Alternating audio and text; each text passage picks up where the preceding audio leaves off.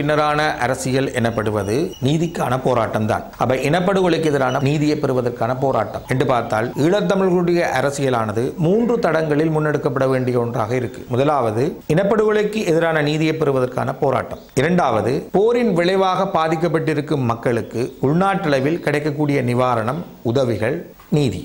மூன்றாவது 2009க்கு பின்னரும் அரச திணைக்களங்களுக்கு ஊடாக முன்னெடுக்கப்படுகின்ற கட்டமைப்பு சார் இனப்படுகொலையை எதிர்கொள்வதற்கான மக்கள் மயப்பட்ட எதிர்ப்பு நடவடிக்கைகளும் சட்ட ரீதியாக இலங்கை தீவின் சட்ட நீதியின் விரிவை பரிசோதிக்கும் விதத்திலான நடவடிக்கைகளும். இந்த 3 நடவடிக்கைகள் நாங்கள் முன்னெடுக்க வேண்டும். இந்த 3 நடவடிக்கைகள் தொடர்பாகவும் சரியான தரிசனம் உள்ள ஒரு கட்சிக்குத்தான் தமிழ் மக்கள் வாக்களிக்க வேண்டும். அதாவது இனப்படுகொலைக்கு எதிரான நீதிதான் தமிழ் மக்களின் இனப்பிரச்சினைக்கான ஒரு தீர்வாகவும் அமைய வேண்டுமா இல்லையா என்பது தொடர்பில் இந்த கட்சிகளிடம் சரியான தெளிவு இருக்க வேண்டும். முதலாவது அந்த தெளிவுள்ள கட்சியை தமிழ் மக்கள் அடையாளம் காண வேண்டும். இனப்பிரச்சினைக்கு உரிய தீர்வு என்பது இனப்படுகொலைக்கு எதிரான நீதிதான் என்பதனை வலியுறுத்தும் கட்சியை தமிழ் மக்கள் தெரிவு செய்ய வேண்டும். இது முதலாவது. இரண்டாவது போரின் விளைவாக பாதிக்கப்பட்டிருக்கும் மக்களுக்கு உள்நாட்டளவில் கிடைக்கக்கூடிய உதவிகள், உள்நாட்டளவில் அவர்களுக்கு தரப்படக்கூடிய நீதி தொடர்பாக ஒரு சரியான தரிசனம் உள்ள கட்சியை அவர்கள் தேர்ந்தெடுக்க வேண்டும்.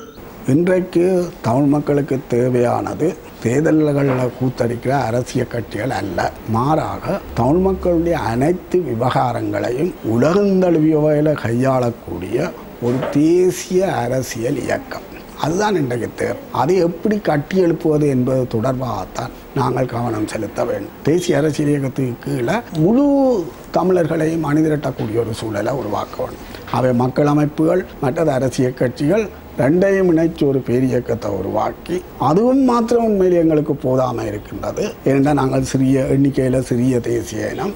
ஆகவே நாங்கள் மனித தமிழக வம்சாவளி தமிழர்கள், உலகத் தமிழர்கள் எல்லாரையும் அதுக்கு பின்னாலே அணிதிரட்டுற ஒரு செயற்பாட்டை செய்யவன். அதேபோல் உலகத்தினுடைய முற்போக்கு என்ன சக்திகளையும் அணிதிரட்டவன்.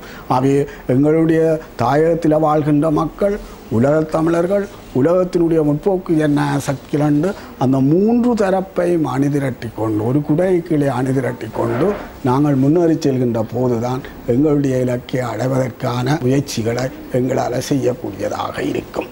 2020 பாராளுமன்ற தேர்தலில் தமிழ் மக்களுடைய தெரிவுகளை பொறுத்தவரை, குறிப்பாக தமிழ் மக்களுக்கு இருக்கின்ற நெருக்கீடுகளின் ஒரு அரசியல் ஆரம்பத்தை ஏற்படுத்தக்கூடிய களம் என்று நான் கருதுவது ஒன்று, குறிப்பாக போர்க்குற்றம் சார்ந்த அம்சம். இந்த போர்க்குற்றம் சார்ந்த விடயத்தில் எந்த அளவுக்கு தமிழ் மக்களின் பக்கம் நின்று செயல்படக்கூடிய தலைமைகளை தமிழ் மக்கள் தேட வேண்டிய ஒரு தேவை இருக்குது. காரணம், போர்க்குற்ற விசாரணை என்பது ஒரு சர்வதேச மட்டத்தில் முதன்மைப்படுத்தப்படுகின்ற போது ஏற்படக்கூடிய எல்லா வகை நெருக்கீடுகளும் அதுக்குள்ளாலேயே பெருமளவுக்கு ஒரு தீர்வை நோக்கி நகர்த்துவதற்குரிய ஒரு வாய்ப்பை அது ஏற்படுத்தும் என்று நான் பெருமளவுக்கு நம்புகிறேன். ஏனென்று சொன்னால் அது ஏறக்குரிய ஒரு பிளாட்ஃபார்ம். தமிழர்களுடைய அரசியலில் முள்ளிவாய்க்கால் சம்பவம் என்பது ஒரு தனித்து ஒரு துயரத்தின் வடு மட்டும் என்று நான் குறிப்பிடவில்லை. அதை கடந்தும் அது ஒரு அரசியல் ரீதியான முதலீட்டை உண்மையில் இந்த சமூகத்துக்கு ஒப்படைத்து விட்டு சென்றது. தன்னுடைய தேசிய இனம், தான் சார்ந்திருக்கக்கூடிய வாழ்வியல், தான் சார்ந்திருக்கக்கூடிய பிரதேசம், தன்னுடைய சுயநிர்ணயத்து குறித்துடைய அம்சங்களை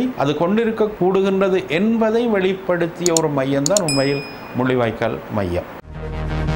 இது போன்ற முக்கிய செய்திகளை உடனுக்குடன் அறிந்து கொள்ள ஆதவன் யூடியூப் சேனலை சப்ஸ்கிரைப் செய்யுங்கள்.